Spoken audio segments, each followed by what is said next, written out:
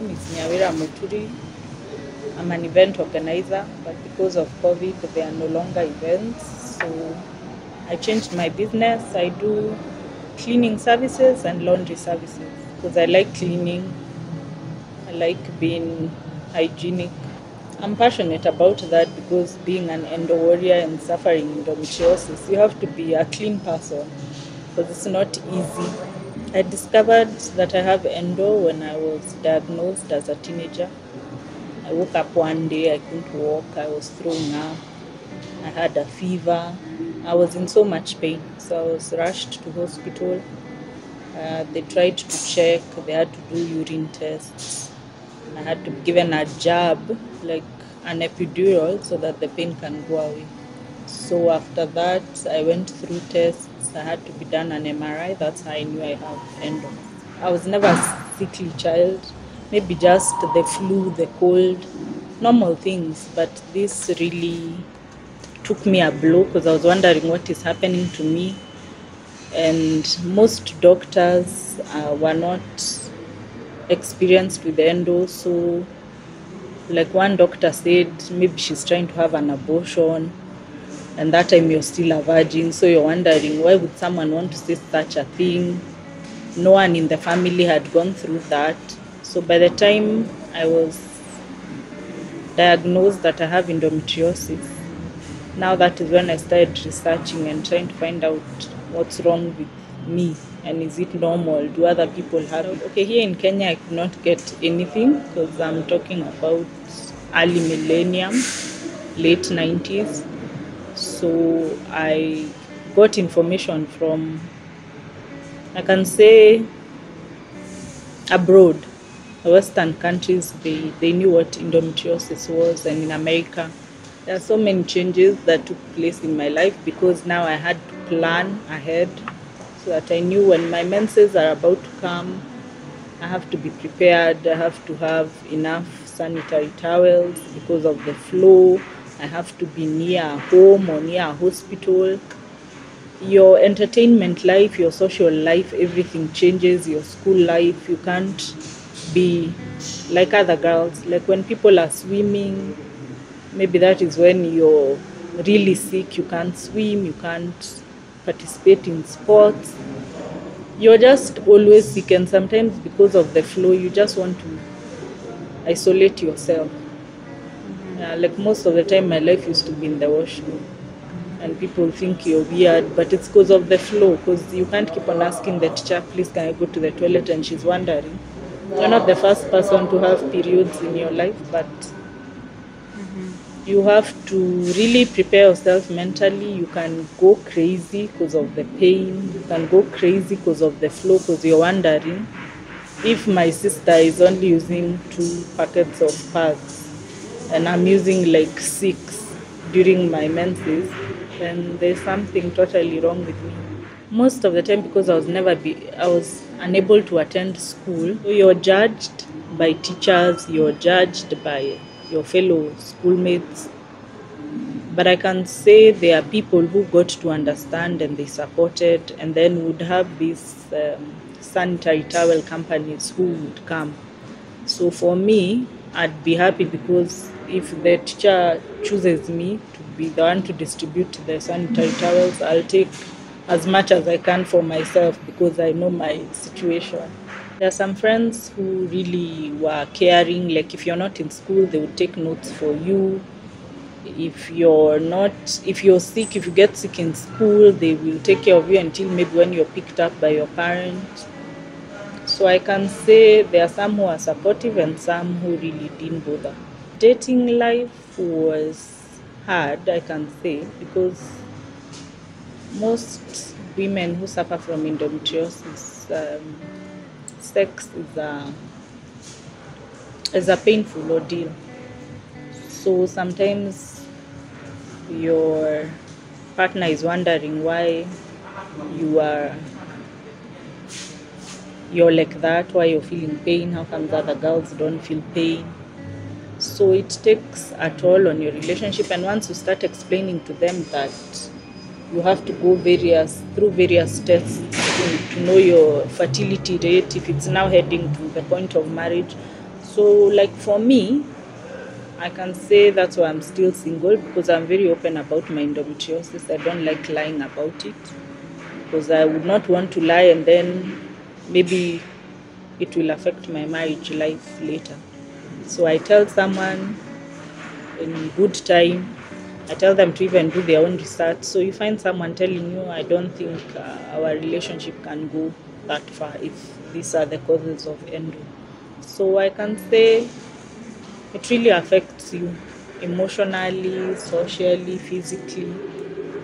Endo is a very expensive condition, because even just seeing a gyna who understands endo, the consultation fee is quite high.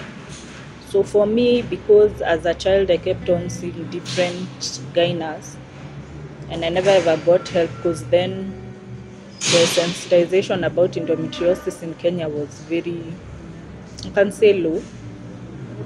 So I got to a point when I was in my late teens, I met a retired nurse, and to some point she had a way out. She was making juices from raw veg, and because once you realize that endometriosis, it's like you get so many deficiencies during that time. You get low iron because of the blood flow, you can be low on potassium, your energy levels are low because it really drains you.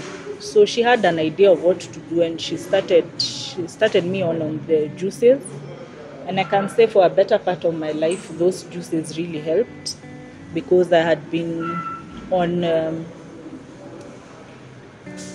medication that, that makes you get hormonal imbalance. It affects even your personality.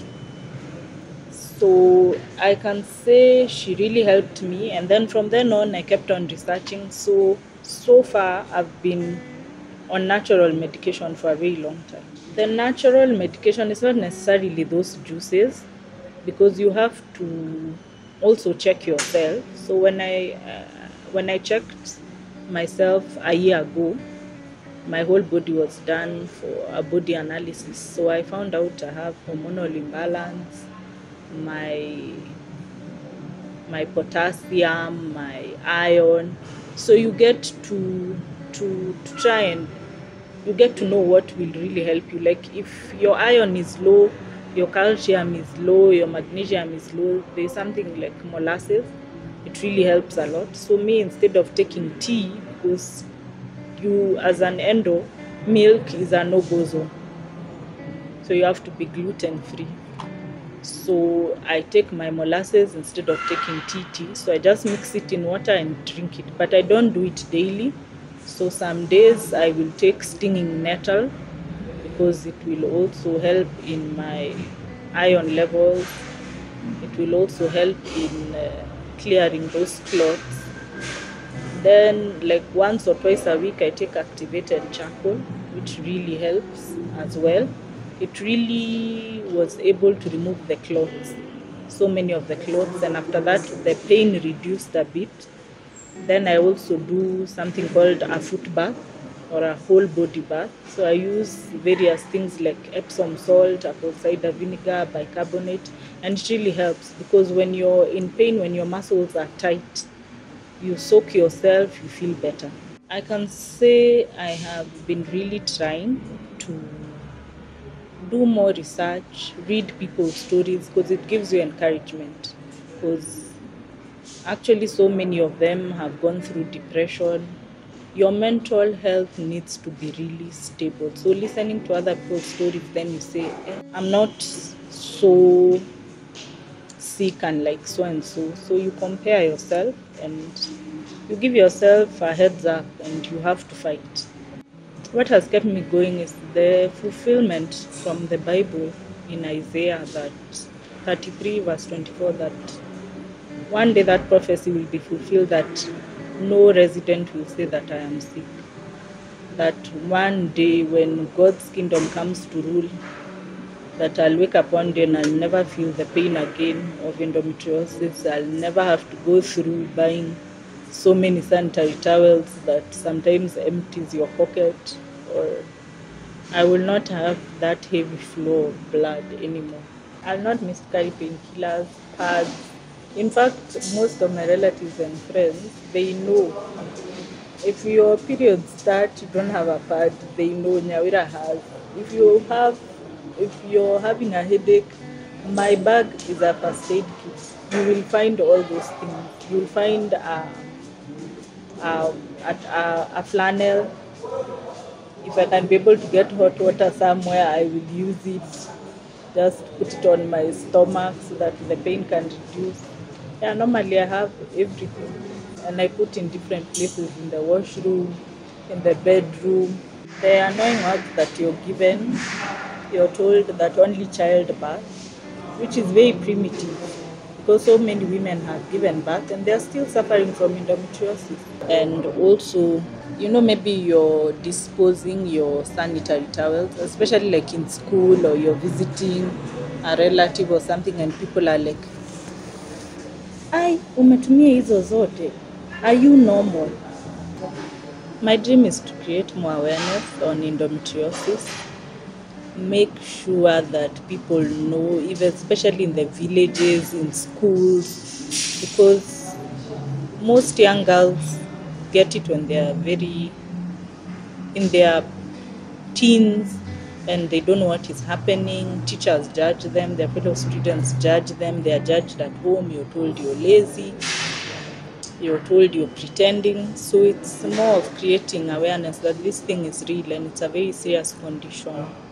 If they can reduce prices for pads, because it's also an expensive affair for women with endometriosis, or we can get them free in hospitals, whether it's public hospitals or private hospitals, it would really help. The last word to men is try and find out more about this disease. Support your spouses, support your daughters, take them to hospital. This disease really needs so much support. I thank my late dad because most of the time he's the one who took me to hospital.